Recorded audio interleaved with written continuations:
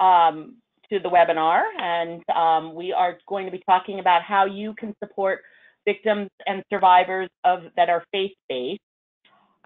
Today, this is Allison Morse-Katzman. As Maria said, I'm the Associate Director at Safe Havens, and with me is... Hi, I'm Shireen Akram-Boshar, Project Coordinator at Safe Havens. So thank you again. Before we get started, we'd really like to know who you all are. So right now we have a poll. Who's on this call? Are you an advocate, a first responder? So the poll is open, and if you would kindly click what you are, and if you're other, maybe I think you might be able to type in the chat box what you are, although I'm not sure. Maria can hop in and correct me if I'm wrong. So if you could please do that, that would be really helpful.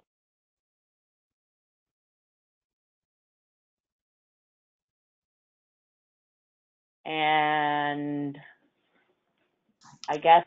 So we have about 11% chiming in that they're other. Don't forget to type in the question box what your other is. And what about the others? 11% other, how many advocates? As of right now, we have 90% advocates, 10% other. Now we have 14% other. Again, don't forget to type those in the chat question box, what your, who you are, who's on the call.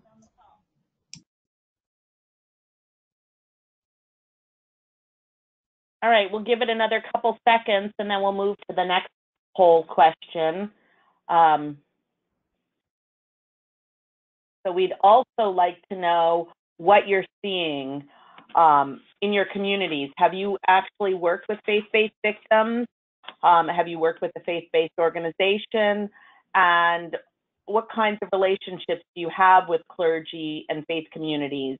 And if you would type it in to say, you can say good or solid or not existent, that would be really helpful. And we'll take a few minutes for that. Actually, not a few minutes, just about a minute.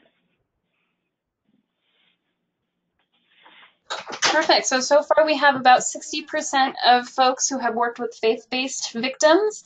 31% have worked with faith-based organizations. 32% haven't worked with either. Just from the previous question, we have someone joining us from a coalition, which is exciting.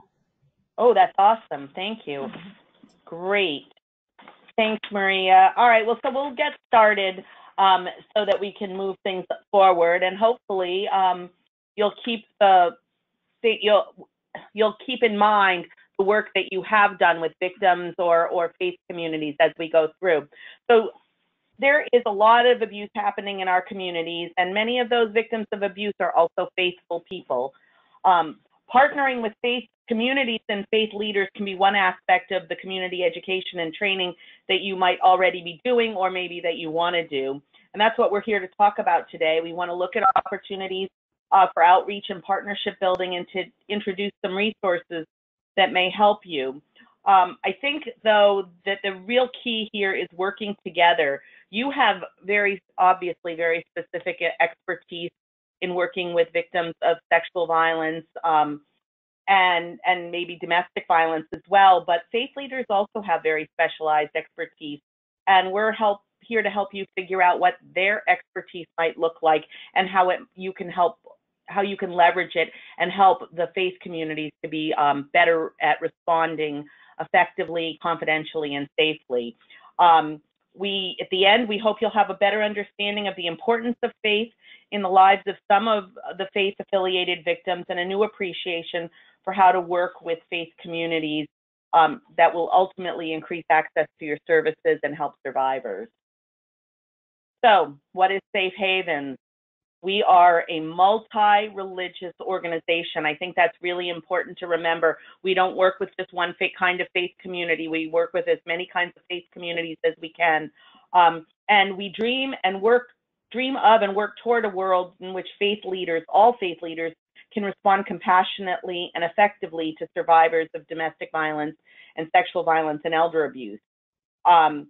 as I said, we work with diverse faith communities. We are located in the Boston area, and our local work is pretty much across the state of Massachusetts, but we also have OVW funding, Office on Violence Against Women funding, to do national work in the areas of domestic violence, sexual violence, and elder abuse. Through that work with the Office on Violence Against Women, we've had several different grants, and through those grants, we have developed resources that are specific to different communities. I don't know how many of you are set in rural areas, but we do have a very, a really great, I say it's really great, but we've heard from other people that say it's great as well, a toolkit on how to reach out to faith communities in rural settings. And the toolkit, in all of our toolkits, we have components that are for advocates and that help the advocates think about how you might want to do outreach to faith communities. And then we have specific resources that are geared for faith leaders. If you're a faith leader, you're probably not going to be having a whole lot of time to spend reading resources. And when we were doing our research on all of these, we would try and gather resources from other places, and some of the resources that we got were so thick we wouldn't even look at them. So these are very thin and easy for faith leaders to read. So you can go online to our rural page to check out the rural resources. We also have worked with the National Clearinghouse on Abuse in Later Life and developed elder abuse and faith resources. They are also a really great resource. And we have a new training curriculum that actually has just been approved by the Office on Violence Against Women, and we're hoping we'll be taking that show on the road soon.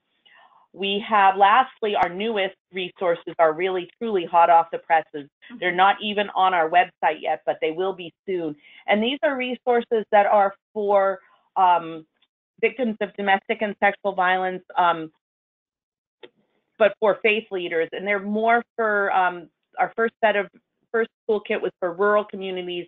This set of resources was adapted from that, but for a more general audience. You don't need to be from a rural community. It doesn't address the specifics that rural communities experience. And that includes all of those include training curriculums. And again, this will be online soon. All right, so we want to begin by exploring why knowing more about faith and about how faith can affect victims could be important to your work. Many Americans are faith-based. While the numbers are declining with time, that's more than 60% of Americans in every age group identify as faith-affiliated. And for older adults, the number rockets up to almost 90%. The U.S. is also very religiously diverse. This means that there are many traditions that a client could be a member of and many beliefs and cultural norms that could affect a client.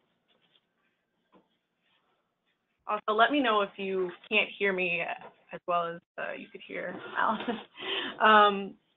So underserved communities need and deserve special attention.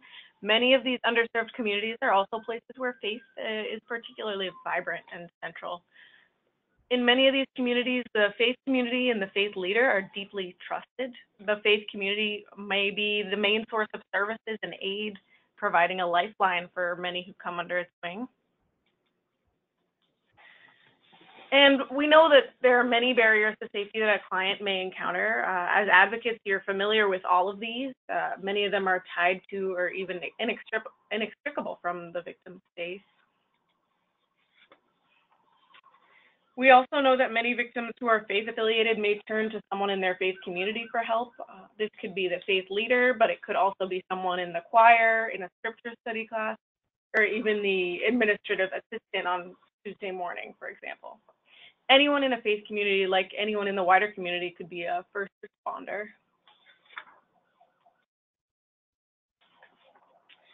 The Georgia Domestic Violence Fatality Review team began raising awareness about the importance of faith in 2009 after they saw how frequently victims in their study group had turned to faith leaders or faith communities for support, as these quotes here demonstrate.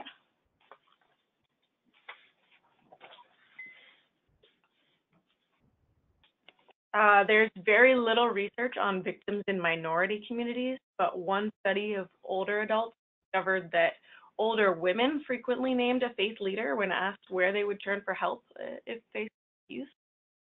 So the older the victim, the more likely they were to name a specific faith leader or congregation when asked where they would turn for help. So for faith-affiliated clients, there's a direct linkage between faith and concepts like marriage, intimate relationships, dating, and gender roles. This was a study of older adults, but even many younger people fall back on the understandings of their family's faith tradition or cultural norms when they think about these concepts, whether they're not actually faith-affiliated themselves. For all these reasons, faith communities and faith leaders are a really great opportunity to get information out into the community and to connect with victims of abuse.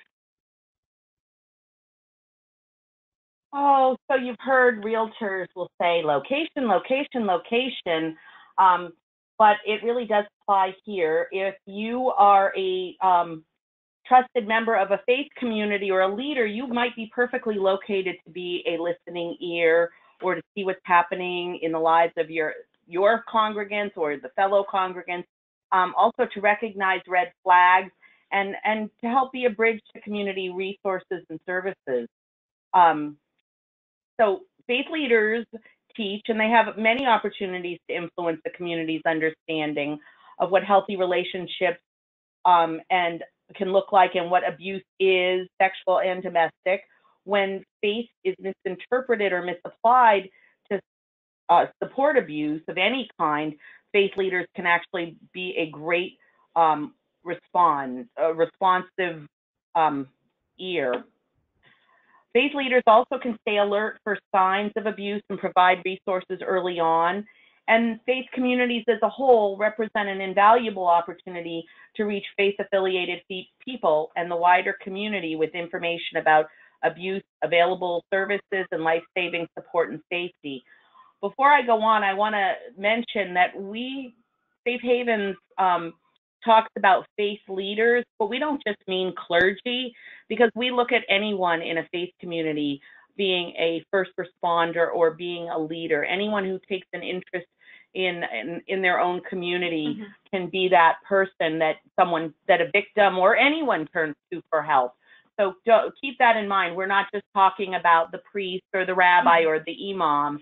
We're talking about anyone. It might be someone in the pews. It might be the choir director. It might be someone that you go to a brown bag lunch with.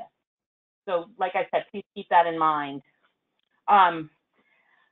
Many faith-affiliated clients look for guidance from their faith leaders, and so faith community leadership on this issue can really be effective.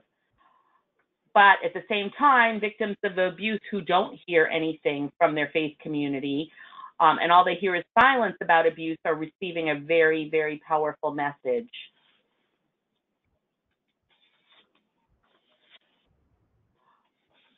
Working with your faith community is a great opportunity to expand access to the services your agency provides. I would highly recommend it. Everyone is always looking to expand their services and to get to more people who need their help. And by collaborating and partnering with faith communities, this is a really great way to do that. We've heard from many advocates, and we have worked with a lot of different advocates across the country.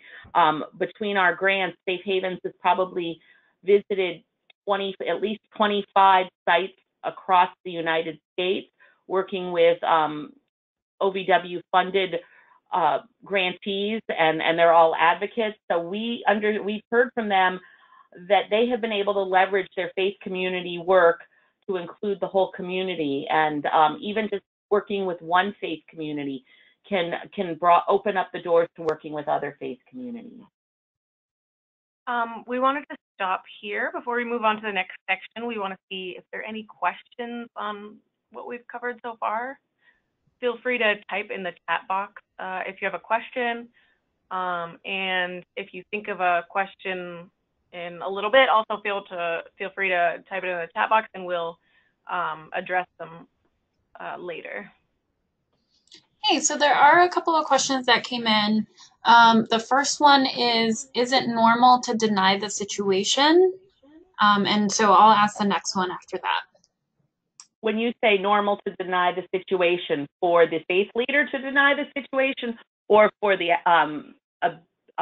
victim or survivor to deny the situation? Because that would be the case in both situations, I think. Yeah, so I'm waiting for that person to go ahead and type in that clarification for us. Great. You want to go to the next question and then we'll go back to the other one? Yeah. And aren't some women forced into marriage is the next question. Well, I think that we all know stories of different faith communities who have arranged marriages. And I can't really speak to what faith communities they are, because I think it happens in many different faith communities. I know that in the Jewish community, in some ultra-Orthodox parts of the community, maybe there are arranged marriages where the woman, because it's always the woman who really has less of a choice in this case, maybe she is not happy and feels forced, but I can only speak to that community personally. But I think that would be the case in across the world and not just in the United States. I think there are some more fundamental communities where that possibly could be happening. I think with both these questions, both things do happen. The faith leader might deny that abuse is happening. It might seem difficult to sort of break through into this community, but that doesn't mean that as advocates we shouldn't be working with these communities and sort of finding ways to find common ground, even if there are lots of challenges. And for faith leaders who might deny that abuse is happening, it might just be because they don't understand abuse. I mean, I would venture to guess. I shouldn't say that. I'm not venturing to guess at all. But I know Safe Havens has done some work in the Massachusetts area where we interviewed a number of different faith leaders, and every single one of them to a T said that physical abuse was not acceptable, that was not acceptable, and but they hadn't ever seen anyone. No one had come to them and said, I've been physically abused. What they didn't understand was they didn't understand how other types of abuse, and how, whether it's sexual violence or financial abuse or emotional abuse or any of those, how those factored in. And once they do understand, then most of the clergy that we have worked with totally understand that it's not acceptable, and they have a new understanding of how victims and survivors are affected. Now, there are always going to be, just like in every issue that we work on, there are always going to be people who don't agree and who don't understand, and then we just suggest that you don't continue to work with those groups. Any other questions? Yeah, there was another one that came in that asked, how do you address atheists, etc.?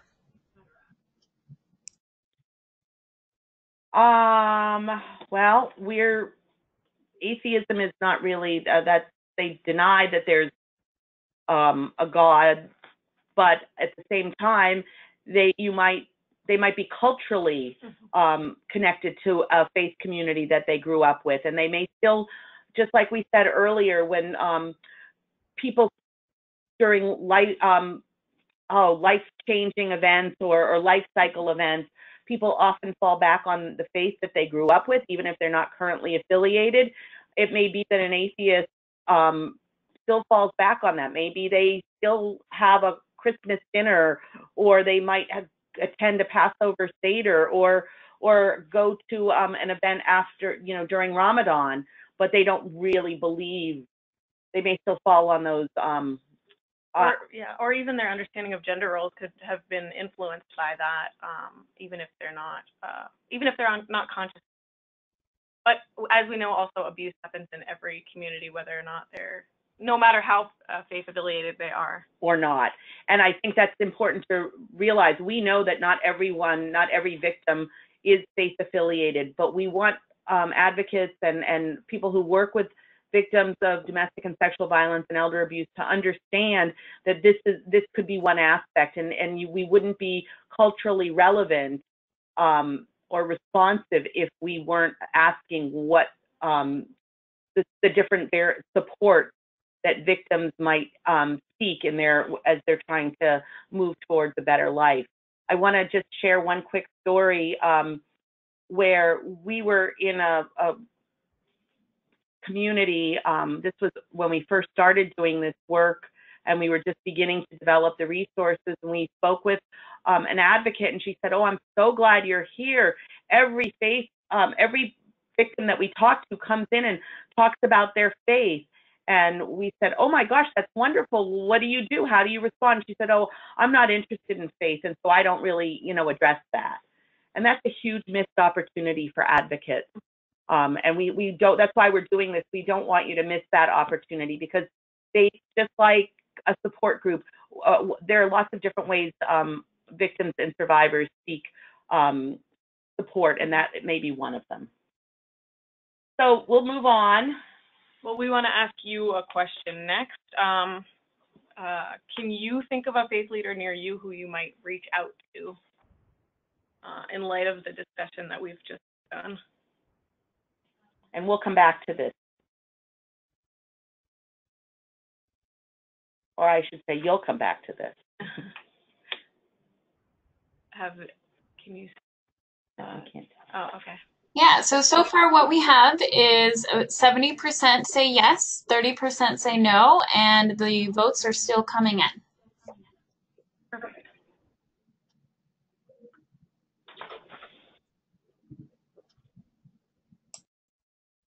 All right, let's keep going. Oh, sorry. So faith community partnerships can be important to increase access to your services, expand community engagement, respond to the needs of faith-affiliated victims, and provide services that respond to a broad spectrum of victim needs. Faith can be critical to individual clients that you may have. In fact, many Americans turn to their faith for guidance, meaning, and invaluable community connections. Your client's faith may be critical to how they see the world, understand their own identity, make decisions, and find healing and wholeness. We also know that abuse itself can have a spiritual component. Victims can suffer spiritually as well as physically, financially, and emotionally. This kind of abuse can have many facets and nuances to it. For any faith or faith community, there are ways in which a victim may perceive her faith as support when experiencing abuse, and other ways in which a victim may feel that her faith is a barrier to safety. It's important to recognize that no one's experience with faith is entirely helpful or unhelpful. It's a nuanced picture. So earlier we said that many Americans are faith affiliated. And for those, as we talked about, faith can be a source of strength, courage, and connection. But turning to a faith leader may not always be helpful to a victim of sexual or domestic violence or elder abuse. Tenets of many faiths have been misinterpreted to support abuse. Victims sometimes sacrifice their own safety to protect the abuser, to keep the family together, to safeguard the honor of the family, or to uphold religious values such as forgiveness. And forgiveness is a real big one. Also, faith leaders have not received the training and resources about abuse. I mentioned that earlier. And so as a result, faith leaders can be manipulated by abusers, just like victims can be. And faith leaders sometimes misunderstand the seriousness of abuse, and we'll talk about that in a little bit. But all of this means that survivors who are faith affiliated may face specific kinds of barriers to their safety and may have access to specific kinds of resources as well. So let's first address the kinds of barriers that faith affiliated victims may face. So As I said, many faith leaders have simply not received the training and resources and technical assistance they need to respond appropriately to victims of abuse. Now, just like we wouldn't dream of sending an untrained firefighter into a burning building, that's kind of how faith leaders feel when it comes to abuse. They don't feel they can wade in there because they don't know what they're talking about. But we also have a theory at Safe Havens that kind of adds to this. We think that people don't use the graphic and ugly and profanity-laced language that describes what they've been through when they talk to their faith leaders. So if I were a victim talking to my faith leader, I would really tone it down. So advocates, you all may be hearing the real, true, terrible details, whereas the faith leader's hearing a much watered down version. And so it's no wonder that the faith leader says, oh my gosh, that advocate's overreacting, and the advocate is saying, oh my gosh, doesn't that faith leader understand how truly dangerous the situation is? Faith leaders, and Safe Havens considers itself, we consider ourselves faith leaders, not advocates, but we work closely with advocates because we believe in that partnering. But faith leaders have simply not learned how victims may minimize the abuse. Advocates understand that. And if faith leaders don't know how victims minimize, and they don't understand how hard it is to talk about the abuse, and they don't understand how much courage it may take for a victim to disclose, then it's likely that not only are faith leaders not so supportive and effective, but they may not even be able to hear even the slightest red flag. At the same time, victims may be interpreting the abuse through the lens of their faith. If a faith leader doesn't know how faith and abuse can intersect, they may be unable to respond to these calls for help, and they may not be offering helpful interpretations of values and beliefs. Abuse is often silenced and shamed, and it's denied within faith communities. In a nationwide study of African American Christian congregations, the inability of either the congregation or the faith leader to acknowledge that the abuse happens in their own pews was reported as the #1 barrier that kept victims of domestic violence from seeking help. I know I'm talking about specifically domestic violence here, but I think you can, what's that word I'm saying? Generalize here. So denial and silencing occur in all congregations and communities, not just in the African American community. They were just the ones that did the study. So if faith leaders have not received the training and resources they need, abuse itself may be silenced or denied, as Allison was saying. Victims may be blamed or judged. Their disclosure may not be held in confidence. All too often, faith leaders have not known how to listen to the experience of victims, how to bear witness to suffering that's happening in their own congregation. Even with the best of intentions, faith leaders have endangered and prolonged the harm to victims of abuse.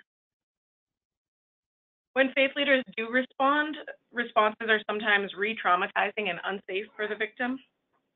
Faith leaders may suggest unsafe solutions or jump in with quick fixes. They may try to patch over the problem with couples or marriage counseling, which of course is further endangering the victim's safety. Since we consider faith leaders first responders, they need training and resources as well as partnerships with local advocates. When faith leaders and faith communities do get training and resources about abuse, they can be a more effective resource for victims who are faith affiliated. In addition, faith communities and faith leaders can be allies in efforts to end abuse. As you all know, abusers often isolate their victims, and faith-based victims often find their faith to be kind of an antidote to that. As you see here, the root of the word religion means to connect or bind. Abuse isolates people, destroys relationships, and breaks the covenant of marriage and the bonds of family and community. For survivors who are faith-affiliated, religion, spirituality, or faith can provide a connection to community, family, history, and spiritual roots and healing. Abuse really takes so many things away. So for victims who are faith-affiliated, religion can be a resource that no one can take away. And faith can help a survivor grieve. Abuse can make the victim feel confused, disoriented, and like they're standing on shifting sand. Faith, on the other hand, can help faith-affiliated victims orient themselves in space and time with their religious holidays over the course of the year, daily prayer, and other traditions that can provide grounding. So you may have clients who are strongly faith-affiliated.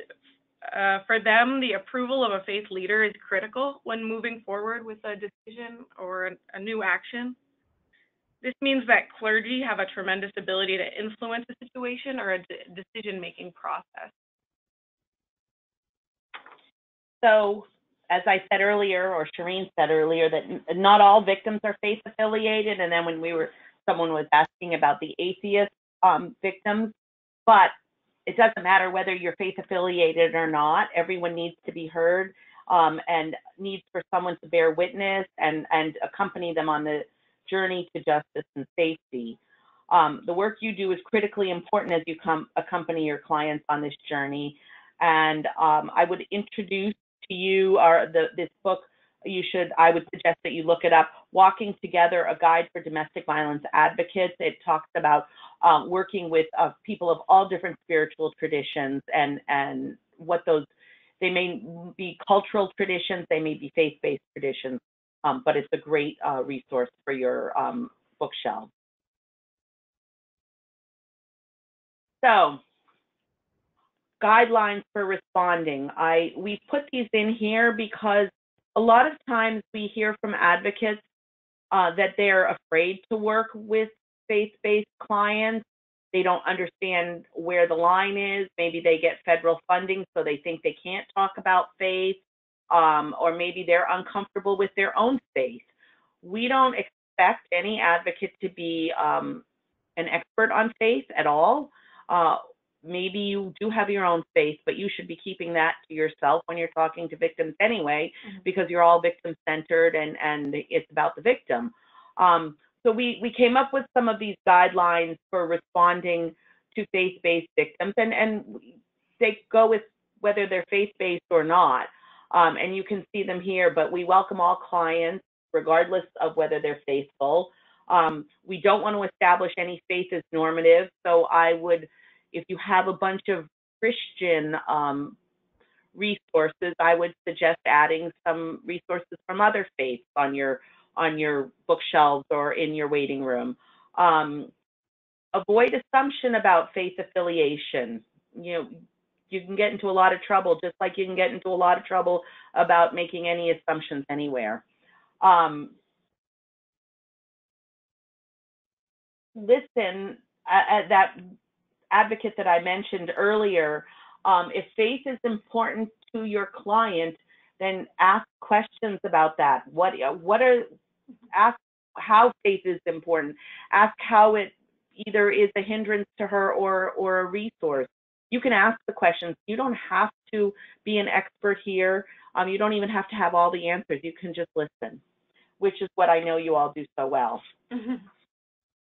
So here we would like to know hear from you about your insights. And if you could type in the chat, I know it will be recorded. We may not get to all of them, but what's one way you've seen faith act as a barrier for victims? And what's one way you've seen faith act as a resource for victims? If you could take a minute to type in a couple of answers, that would be really helpful for us.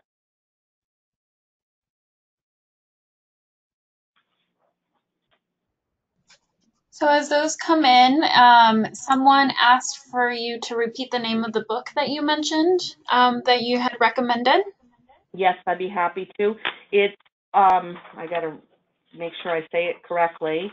It's by Jean Anton, Anton, and it's called Walking Together, a Guide for Domestic Violence Advocates.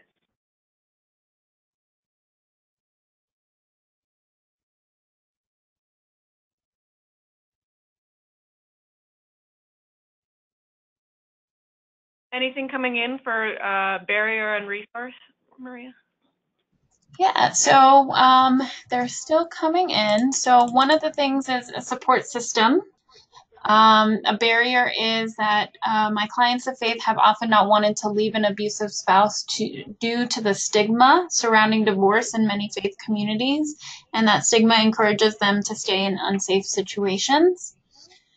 Another barrier that came in, clergy minimizes abuse or tells survivor to pray or to go to marriage counseling or other victim blaming statements if it's a sexual assault. For example, were you drinking, etc. Let's see, when faith communities do not believe survivors, it can make life really difficult. Another barrier, client doesn't want to leave the abuser because their faith promotes the family staying together. A resource that came in was faith communities offer a support system that many of my clients rely on heavily. I've had clients who told me their faith leader told them they should not leave their abuser. A whole bunch are coming in. It's been a barrier when faith leaders are delivering messages to the victim for a perpetrator who has a restraining order against him or her. It's also a barrier. Oh. Yeah, also a barrier when faith community family sides with the perpetrator. Some victims are very reluctant to leave their abusers if it involves breaking up the family. Divorce, like the other person said, is stigmatized in some faith communities. A barrier is that the DV victim will use her faith as justification for everything that happens in her life. My client believes it is all part of God's plans. She has even stated that if she dies due to the abuse, it will be God's will. A couple of resources that are coming in: housing, resources for basic needs, support from other church members, faith in God as resource and healing, hope for the future. Another resource, if the faith leader or community is supportive, it can increase survivors' strength and support them in abusive situations. So, yeah, there's plenty more that are coming in.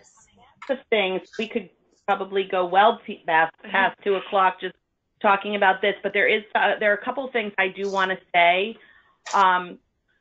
We at Safe Havens have experienced, we've heard many of those things, probably all of them, from different victims and survivors that and advocates. We never promote. As a matter of fact, we don't, it's not even a question of promoting.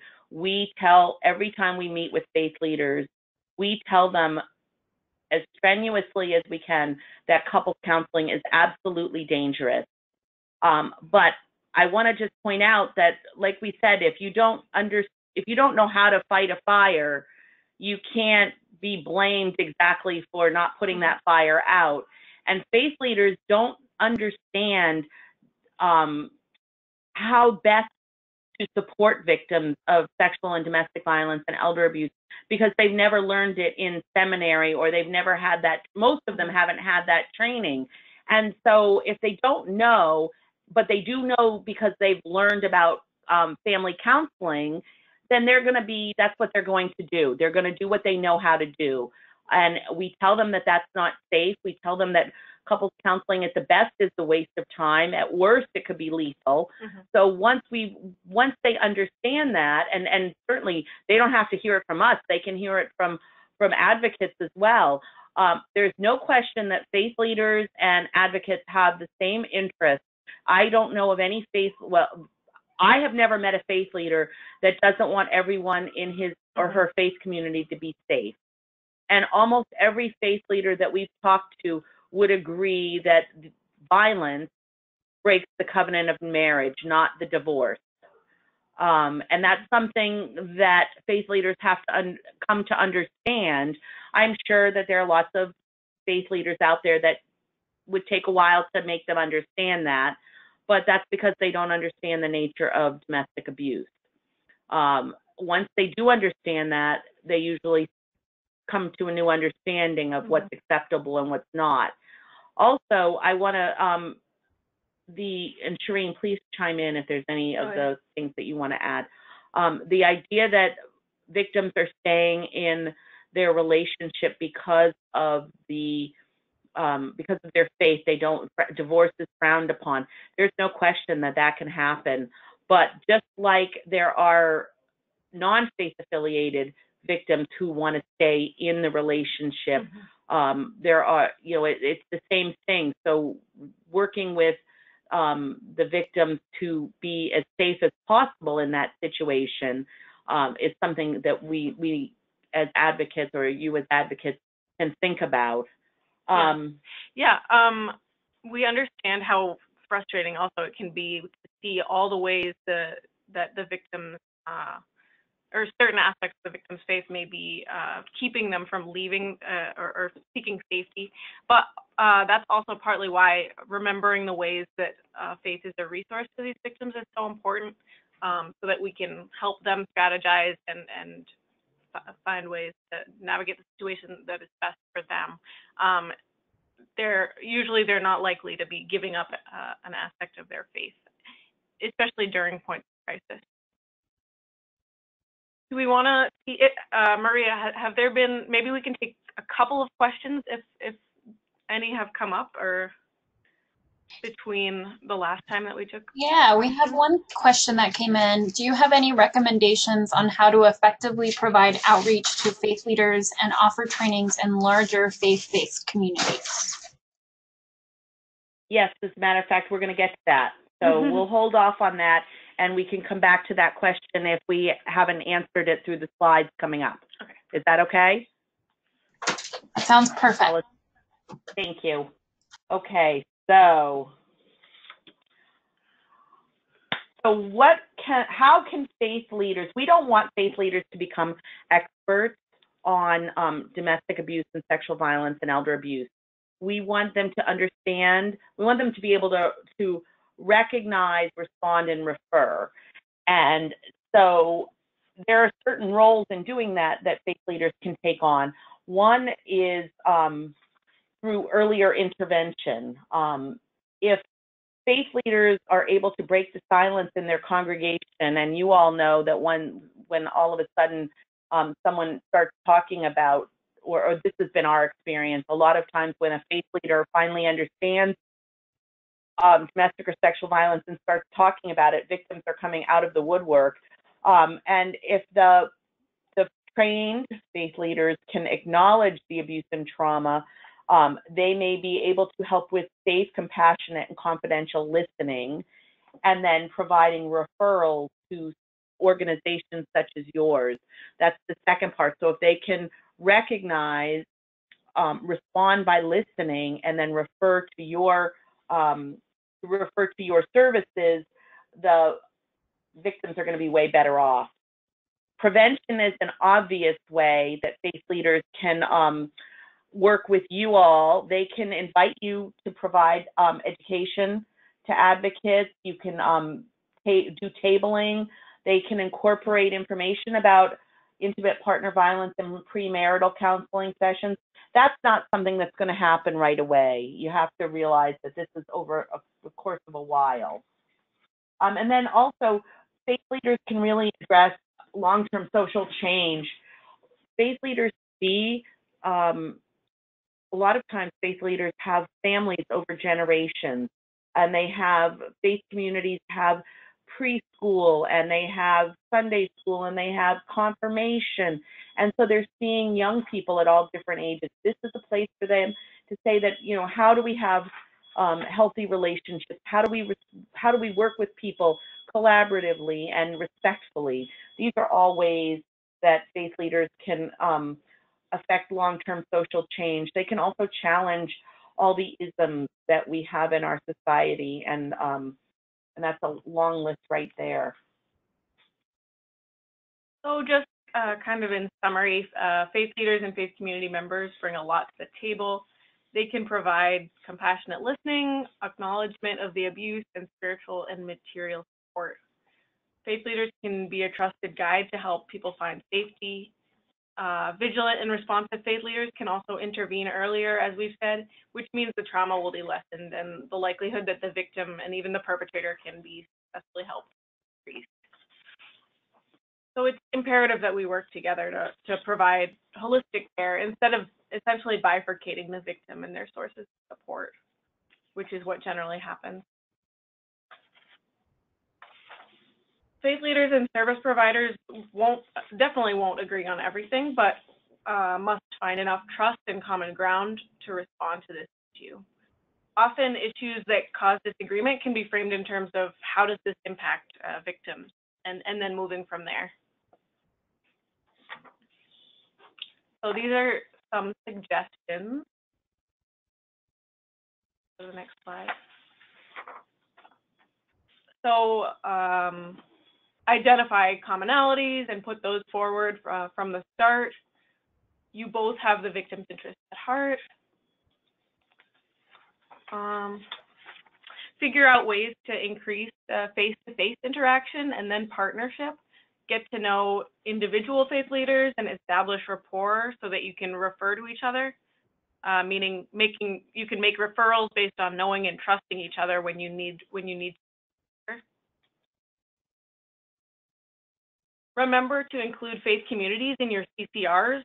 We added the term, at Safe Havens, we added the term coherent to CCRs because currently victims are receiving vastly different messaging from their service providers, their faith leaders. We want to bridge this gap so victims receive consistent, straightforward, and holistic guidance options. And as always, focus on the victim's needs first and foremost. And as I said, when disagreement comes up, emphasize this as your common ground. So don't assume any background or expertise on these issues among clergy and faith leaders. Break things down, describe your role carefully, but also offer this to be reciprocal and acknowledge how much you have to learn from them. You can suggest training your own staff on faith-based issues, for example.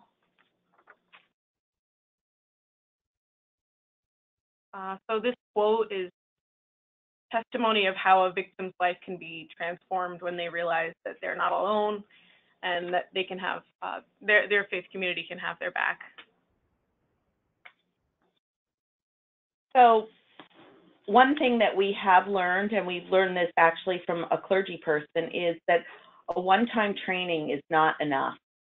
You know, you could go in and do a training for a couple hours on DV 101, but the people that came to that training, maybe they move away, or you know, they have a new clergy person and they forget about doing domestic violence. We really think that this is this journey is really a marathon, and going slow is not a bad thing at all. You don't develop relationships with people overnight.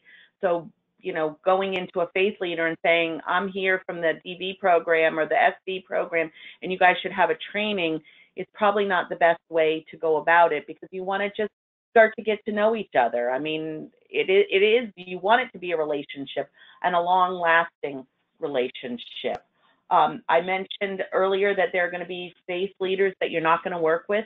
There are going to be times where you have to move on because you're just not going to be able to find that common ground. We also suggest that when you do start to do outreach, go for the lowest hanging fruit. If you know of someone, you know, maybe someone in your agency is very active in their faith community and they don't want to be the one to bring the issue to their faith community, but maybe someone else from the agency can. Or maybe you have a board member who's well connected to a faith community. Those are places to start, and you can start small. Start with one, and then leverage that. You can ask as you develop the relationship, ask the clergy person or the faith leader, you know, lay leader in the community to make introductions for you. But it does need to be a committed, ongoing relationship. So our last question before the end, which is, we're wondering if you would be considering using any of the strategies that we've talked about here to work with your faith leaders or faith communities, and you can just type in yes or no here. We hope that there will be more yeses than nos, but if you would type that in, that would be great.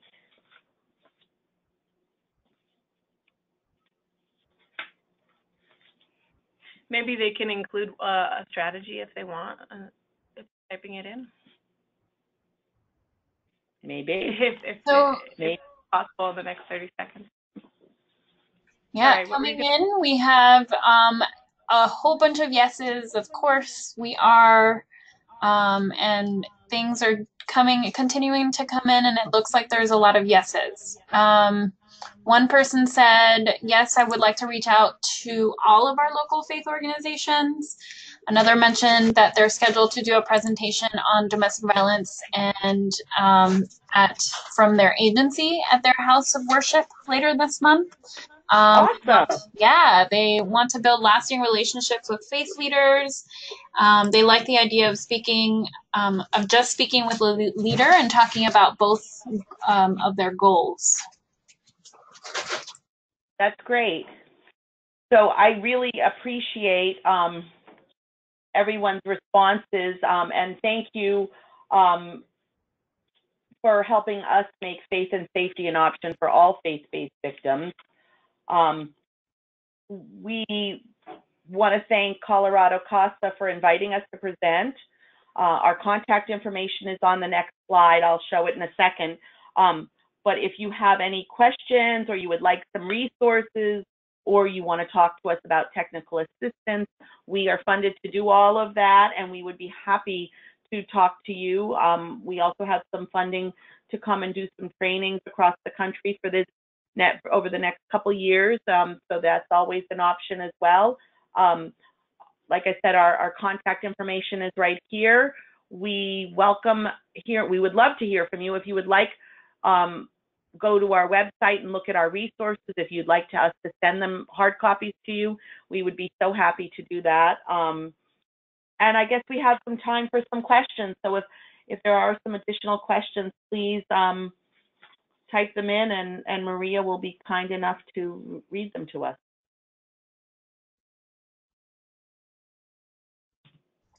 Yeah, so we'll just give folks a little bit of time to type in those questions. In the meantime, thank you both so much. This was very valuable information and very important. It looks like a lot of folks got a lot of really good ideas of how to move forward in working with faith leaders and faith-based organizations in their areas. So thank you. That's great to hear. Feel free to, you can also, in your evaluation, I think, mention if you have further questions, or email us at info@interfaithpartners.org if you have questions that you weren't able to, or that you think of later.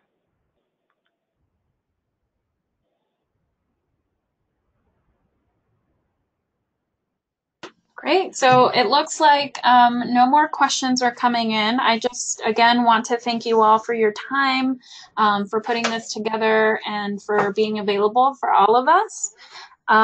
Any questions, again, that aren't answered, or that you think of after the fact, please feel free to email that info email, and I'll be sending out information immediately after. That contains the copy of the PowerPoint, and then also more information on how to access this via web, and our presenters' contact information. A reminder, as I mentioned at the beginning, if you all could please fill out that SurveyMonkey link I will be sending here just shortly after the webinar ends.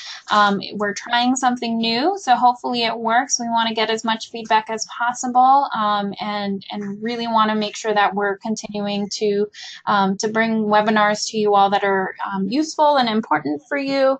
And just thank you all for being here, for attending. We hope to see you at future webinars. Thank you so much.